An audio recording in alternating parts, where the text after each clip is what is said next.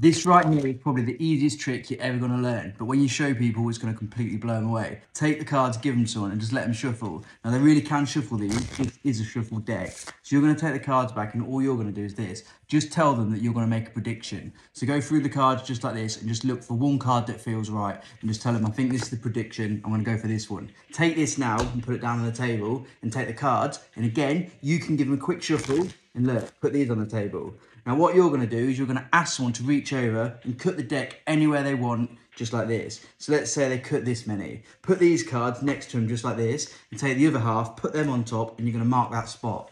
So now what you're going to do is go to your prediction, and you're going to tell them, whatever your prediction is, their card is going to be the opposite, so the partner to this card. So this case, I predicted the Jack of Diamonds. So the partner to this would be the Jack of Hearts. If you have the 7 of Clubs, it would be the 7 of Spades, the other black 7. But check this out.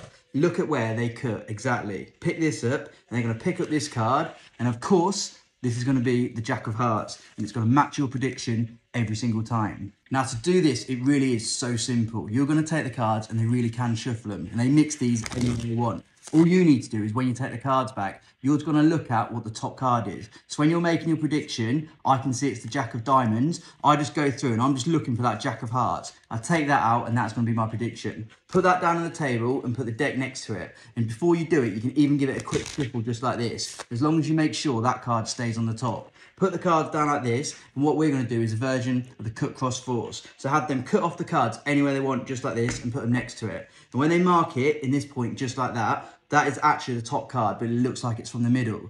So when you pick this up, you break the pattern because you're talking, and they forget all about this, and you talk about this, and you talk about the pairs. And of course, when you come back to here, and they pick this up, every single time, this is going to match, and you're going to predict right every time, because you've just forced this card. Now try this yourself, it's so easy. And if you want to keep learning more tricks, just hit follow.